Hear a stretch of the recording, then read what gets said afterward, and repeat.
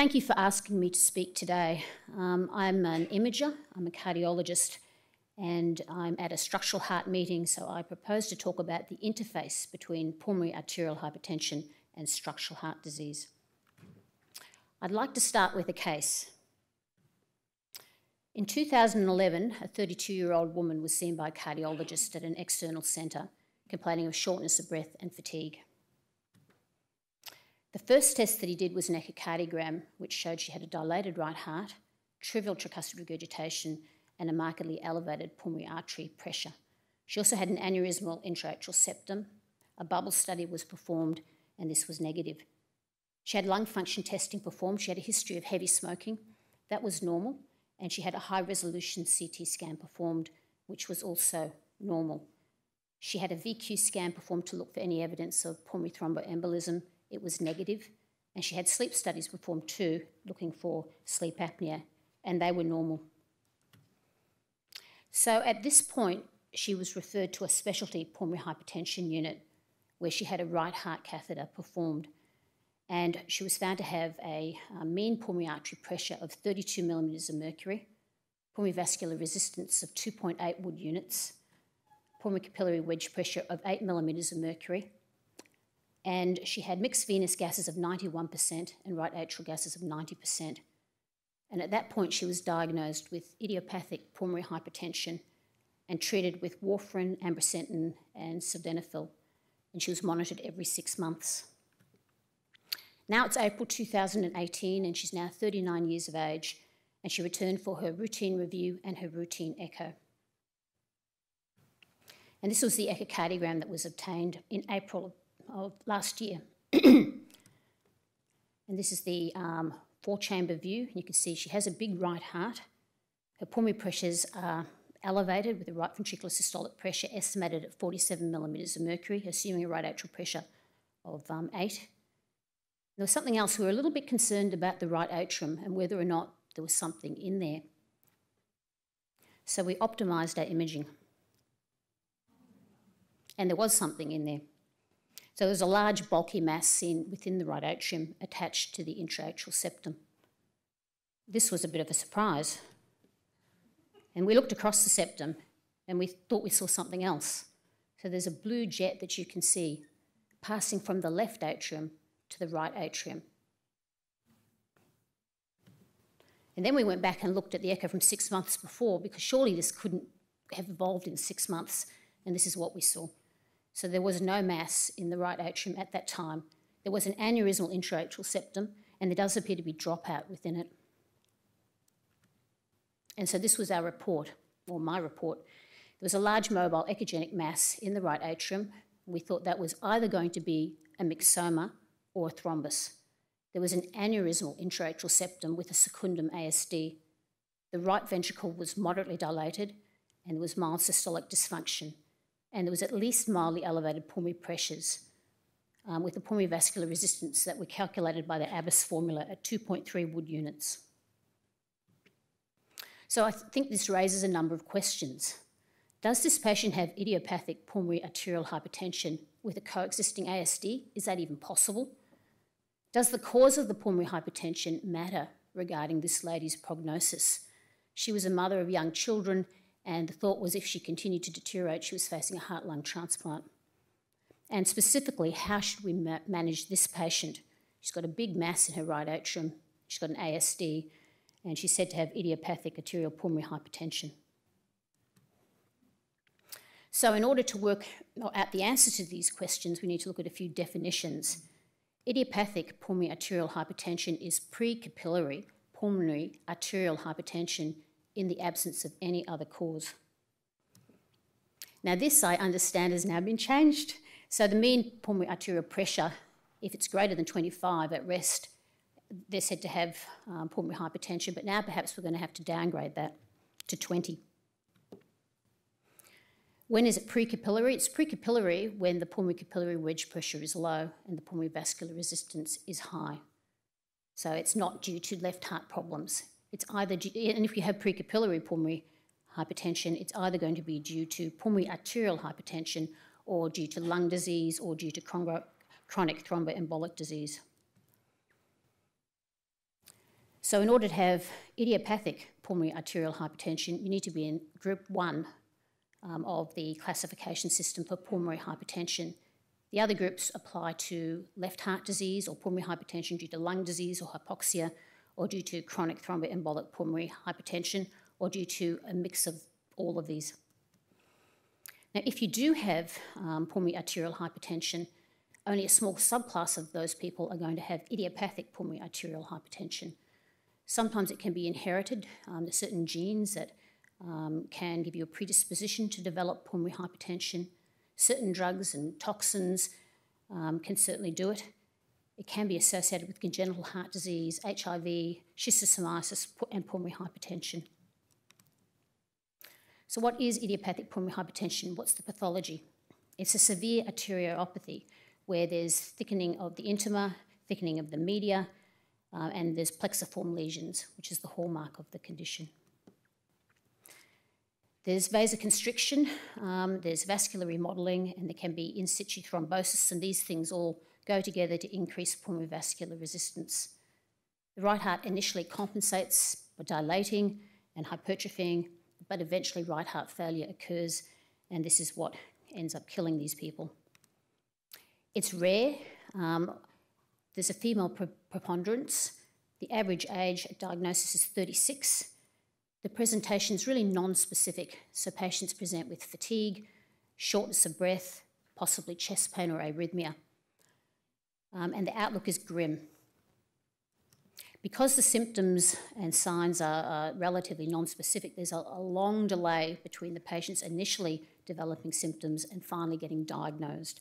So this is a paper by our previous speaker, Jeff Strange.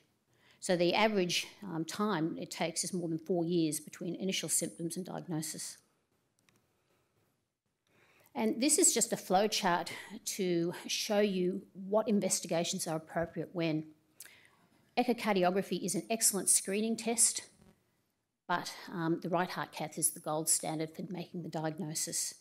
So with echocardiography, you can triage patients into likely to have pulmonary hypertension or not likely. You can also see whether there's evidence of left heart disease or congenital heart disease.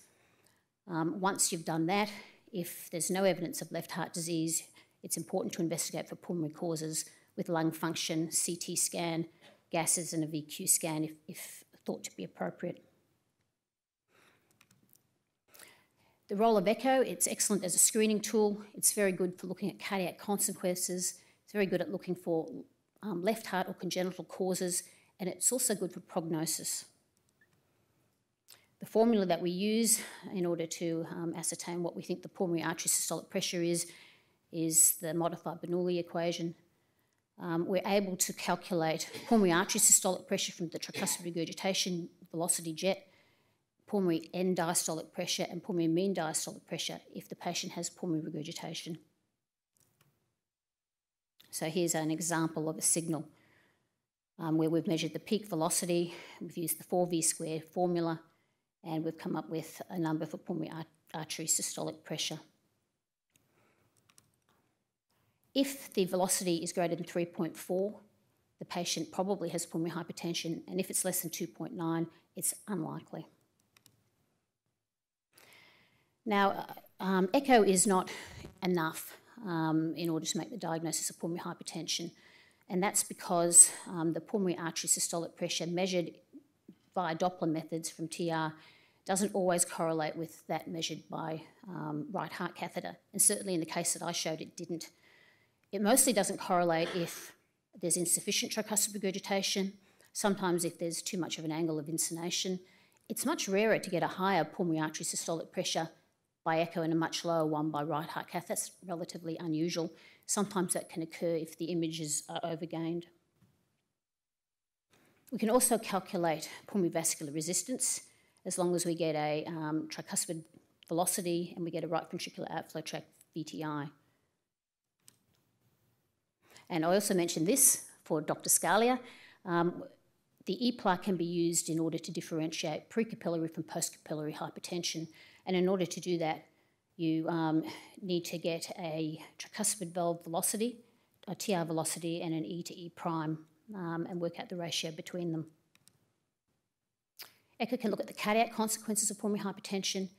whether or not the right ventricle is dilated, right ventricular hypertrophy, flattened septum, as you can see here. And it can be useful for prognostication. So these are just a few of many parameters that can be looked at. If the TAPSE is reduced, if the pulmonary vascular resistance is elevated, if there's a pericardial effusion. Other parameters which you may wish to look at include right ventricular strain and right ventricular volumes as assessed by 3D. It can show whether or not there are cardiac diseases underlying the problem, whether there's congenital heart disease or left heart disease. So it's a very useful starting point. However, a right heart catheter is very important to confirm the diagnosis and also to get accurate hemodynamics, which can correlate with survival. And the other reason a right heart catheter is important is that in a small subgroup of patients with idiopathic pulmonary hypertension, they may have marked vasoreactivity and they may be appropriate for calcium channel blockers. And if they are, they have the potential to have an almost normal 5-year survival. They're a small subset of that particular group. So now back to our case. Does our patient have idiopathic pulmonary hypertension?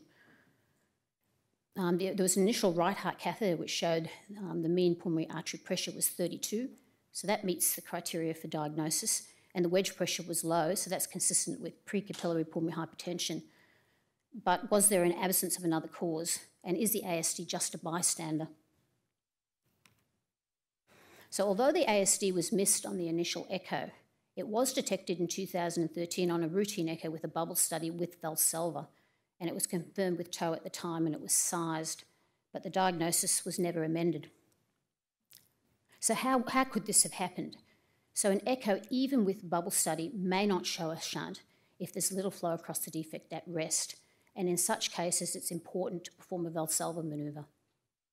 And then coming to the right heart cath, one of the things that I noted was the oximetry at the right heart cath wasn't said to show an ASD, but the mixed venous sats was said to be 91%. So maybe the point is, given they weren't looking, they felt there was no shunt, they didn't really look for it on right heart cath. And how should this patient be managed? Well, ideally, they should have surgical removal of the mass and the ASD should be closed, provided they're a surgical candidate, provided it's felt to be safe. So when can it be closed? Well, if it's a bystander defect, a small defect in a patient who's got idiopathic pulmonary arterial hypertension, it shouldn't be. If the patient has Eisenmenger's syndrome, where the pressures have increased to a degree that the shunt's reversed or it's a bidirectional shunt, it shouldn't be closed.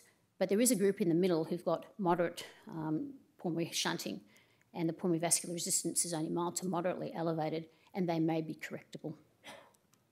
So this is what happened to our patient. Big clue, operative toe. You can see they still have a mass. You can see the defect with the flow going back and forward. This is the bubble study that was done. I think it was actually just propofol that was given and happened to give us a bubble study. And you can see that it's like a negative contrast study. There's no bubbles going across that defect, but you can see the negative effect of the jet going left to right. So you can see how it could have been missed on the original bubble study. And this is subsequently. So the mass has been removed and the ASD has been closed. And what was the mass? It was a myxoma. So we weren't sure. We thought it seemed to have developed so quickly, and yet when I reviewed the literature, myxomas can do that. We don't actually have much idea of the time course of development of a myxoma. And how did the patient do? They did quite well. They had an episode of pneumonia, but once they recovered from that, they did well. And an echo 6 months later showed a normal right ventricular size, low normal systolic function, with a right ventricular systolic pressure of 32 millimetres of mercury, and a right heart cath showed a pulmonary artery pressure, or a mean pulmonary artery pressure of 21, which is still above the 20, and a pulmonary capillary wedge pressure of 8. So in conclusion, idiopathic pulmonary arterial hypertension is precapillary pulmonary hypertension where all other causes have been excluded.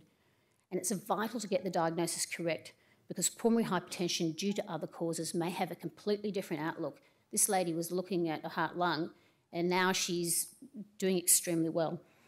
The diagnosis depends on meticulous performance of echocardiography and right heart catheter. So this is when proving having a myxoma proves lucky because all of her data was looked at again. and stranger things have happened. Thank you.